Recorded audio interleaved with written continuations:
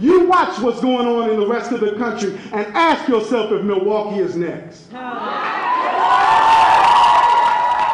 Right now, a 10 outbursts in anger when Dontre Hamilton supporters show up at the Fire and Police Commission.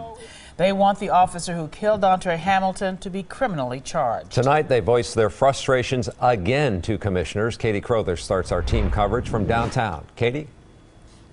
Charles and Carol, they marched from Red Arrow Park, where Dontre was killed more than 7 months ago, to the meeting here. Police Chief Ed Flynn was not in attendance this time. Still, things got very heated. I'm talking to you.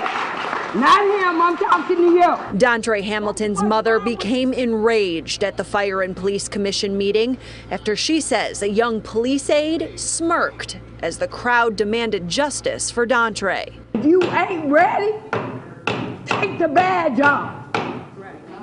My son died for one of y'all. Emotions were running high. When you have the people screaming in your face and telling you that they're tired and they're angry, it's for a reason.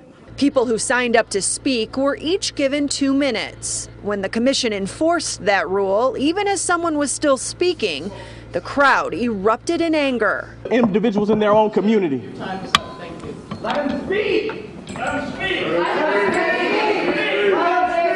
Speakers would keep talking despite orders to stop.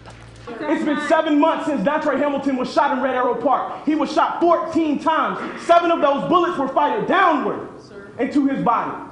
They say it's their obligation to make sure their voices are heard in these hard times, not just for Dontre, but also for the other black men around the country who've been killed by police. And at the end of the meeting tonight, Dontre's family did ask the Fire and Police Commission if the commission would meet with them personally without any police being there. The commission says that is against their policy.